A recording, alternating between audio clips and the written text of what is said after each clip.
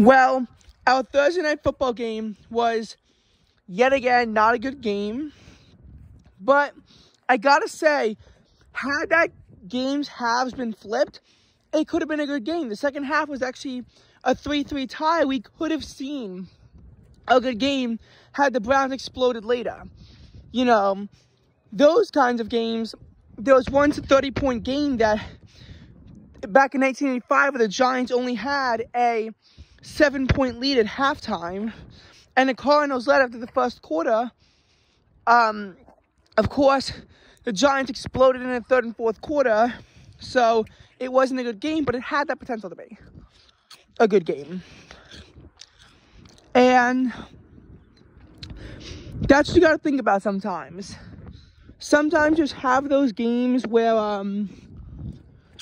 a team can be in it and then completely lose it. And this game was sort of the opposite of that. So I want to show my thoughts on the game, why primetime games, were so horrible this year in a lot of cases, and show some of the worst primetime games, and whether or not I think that it was planned or unexpected. This does not apply to nationally televised games that get that slot. That could be video for another time. This is going to be games that were just, fully on prime time. So there's no way that they could change it and how bad they were. And then do a little bit of a week 17 as to which games have the most implications on the playoffs. So, first of all, when I went to bed last night, the Browns were leading 34-17 over the Jets. And at first, I thought that number one, this could be scoregami. And number two, this could be a game where the Browns put up 50 or even 60 against the Jets.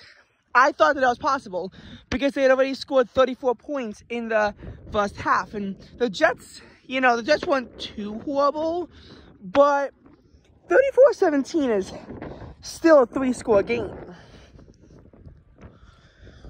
Now, the Jets, and the Browns each got a field goal at the end of the game to make the game 37-20. So, no scoregami, nothing like that. It was, I gotta say, there were a lot less points scored than I thought that it would be.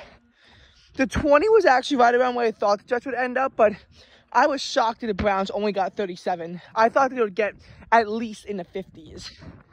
Or at the very least, they'd be able to put up 40 points against the Jets, and they couldn't. There's actually the decisions video about the Jets, and their punt, and what makes it such a bad decision is that it's layered. For the Jets to have gotten to that point, it's terrible coaching, terrible quarterbacks. They didn't have a single backup plan for Aaron Rodgers when he got injured, which pretty much doomed the Jets, and the defense was able to carry them on their backs through week 8 to put them nearly into a playoff spot, began to, collapse, like they were collapsing under the weight because they couldn't handle being the only thing keeping the Jets alive. And by week 15, they were eliminated from the playoffs. Whereas the Browns could have clinched that night. And they, seemingly went the correct direction from their 2022 failures. They've honestly become a new team after they made the playoffs in 2020, even though they missed the playoffs the last 2 years. They were at least able to stay in it for a while. Whereas the Jets just haven't made the playoffs since 2010 and are one of the worst teams in the NFL.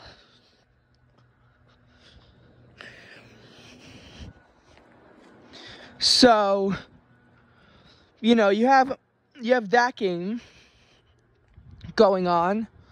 And that was certainly, not going to be a fun game to watch.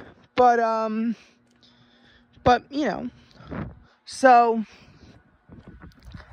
So speaking of that, primetime games this year, they always have them with the intention of getting a good game on.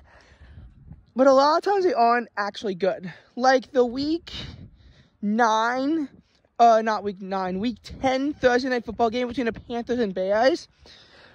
You would think that, having the number 1 seed go up against the #1 seed go up against Justin Fields could be a good game. And I'll say this, it was competitive. So it wasn't one of those blowouts I've seen on primetime football where you can just have like one team explode and it's competitive. It was competitive. There was a doubt as to whether or not the Panthers or Bears would be able to win the game. There was doubt about that.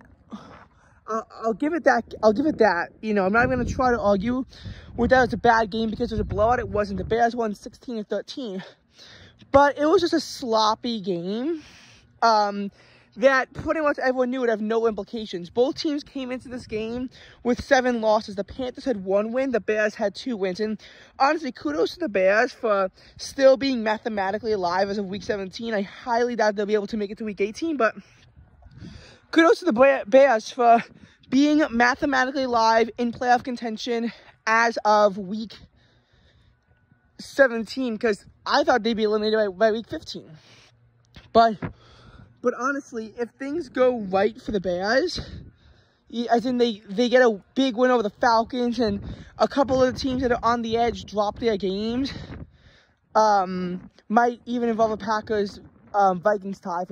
If the Bears need that to stay alive, then they're definitely done for. But honestly, the Bears have a small chance to keep their playoff hopes alive into Week 18, you know, in which case it could set up in a critical game against the Packers. Now, I doubt that that's going to be the case. I really do. But the Bears have a chance to be alive in Week 18, and they are going to be alive in Week 17. They are still alive to the playoffs, even if their odds are less than 1%, they still have a chance. So, kudos to the Bears, but that game was not good. Also, their first win on Thursday Night Football against the Commanders. Well, the Bears won 40-20. You had the Commanders who came into this game 2-2, and the Bears who came into this game 0-4. And you had on Thursday Night Football last year, and no one liked it. And this year, well, same result, as the Bears pretty much dominated over the Commanders. So that was a pretty bad game. Now, the Giants had, 5 games on primetime this year. 5 games on primetime this year, and the Giants are a horrible team, and let's just look at them. So, their Sunday Night Football game in Week 14 against the Packers, that was actually a good game. I mean, the Packers led a drive that everyone thought would be game-winning to take a 22-21 lead from being down 21-16, but then the Giants got a game-winning field goal to win the game 24-22. So everyone thought that game, could have been it really came down to the end of it. And honestly, their Week 6 primetime game, I think it was Week 6 against the Bills, that was also a pretty good game. I gotta give them that. And the reason why it's a pretty good game is because in Week 6, the Giants had a 9-0 lead over the Bills. The Bills made it 14-9, and the Giants lost because they couldn't complete a touchdown pass as time expired. But honestly, again, the Giants were in that game at least. But the other 3, the first Sunday Night Football game of the year, the Giants got squished by the Cowboys in a 40-0 shutout. Their Week 3 primetime game, was it Thursday Night Football against the 49ers, was a 30-12 blowout, and against the Seahawks in Week 4, I think on Monday Night Football was a 24-3 blowout. And I gotta say, there was high expectations for the Giants because they made the playoffs last year, and they even won in the divisional round, in a wild card round before losing in the divisional round for their best playoff run in over a decade. And the Giants had seemingly their most potential for a very long time. But the Giants clearly have failed to do anything similar this year, and they got eliminated as early as Week 16. That's pretty bad. That is definitely pretty bad. And honestly, the Jets' Week 1 game was an overtime thriller. So even though Aaron Rodgers got injured, And the Bills took like a 16-3 or 13-3 lead over the Jets. The Jets were able to come back, force the game into overtime, and get a game-winning touchdown in OT. So the Jets, honestly, you know, they honestly did a good job for week 1 in their primetime game. And the Lions-Chiefs game on the NFL kickoff was a very good game, as the Lions won 21-20 in a game that had a lot of competitiveness. But, then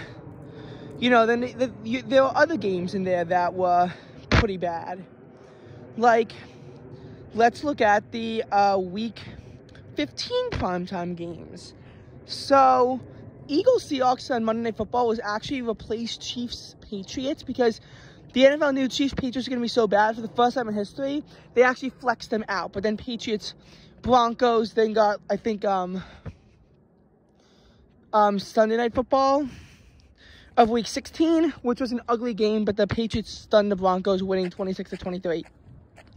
And pretty much killing the Broncos' playoff hopes.